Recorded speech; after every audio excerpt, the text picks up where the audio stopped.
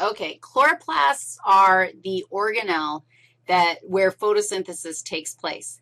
And just like we looked at the anatomy of the mitochondria, we're going to look at the anatomy, close-up anatomy of the chloroplast. This is a picture, that was a tough word to come up with, of a chloroplast. And again, I want you to notice that there is an outer membrane, an intermembrane space, and an inner membrane. The intermembrane space is irrelevant for us when we're talking about the process of photosynthesis.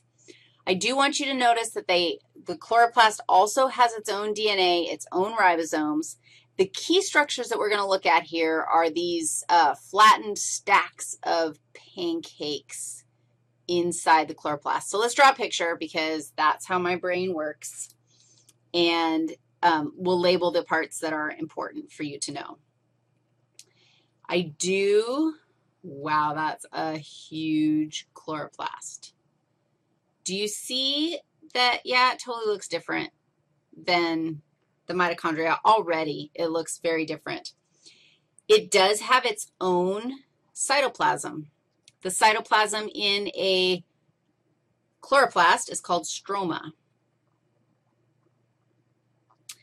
It also has those little stacks of pancakes. And so I'm going to draw them like this. They have space inside them, okay? Okay, okay, okay, that is very good. Look, I'm drawing more. Whoa. Sure. And then there's going to be more. Okay, whatever. So you get the idea, and now watch. The whole stack is called a granum.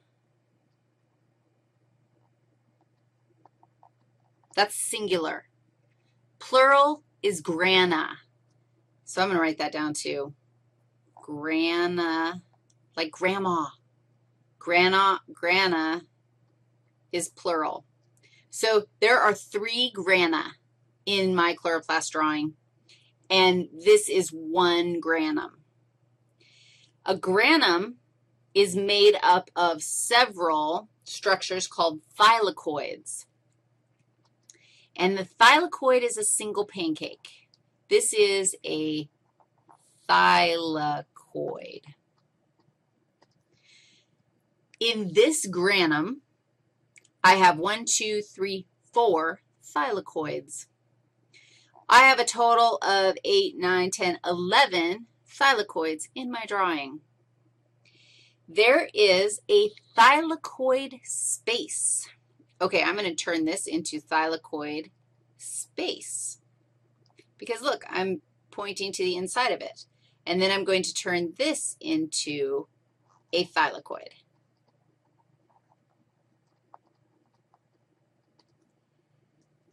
I've told you that it's really similar to cellular respiration. Are you feeling the love like, oh, this space has some potential here? Maybe something's going to be happening inside my thylakoid. True story. I think those are all the pieces. Ah, it's green. It's green for a reason, dog pounds. It's green because there are pigments embedded in these thylakoids. And, whoa, there. Look at all my pigments. There are, I'm going to tell you what they're called. It's chlorophyll. Chlorophyll. Chlorophyll is a pigment that's embedded in all, and it's why my chloroplasts look green. All right. What's the point of a chloroplast? Remember that we're taking energy, light energy from the sun here, and we're somehow turning that light energy into sugar. What? And that happens in the chloroplast. So light energy. We have to take a second. We have to do a little aside on light and figure out what exactly is light. in order to make this whole thing happen.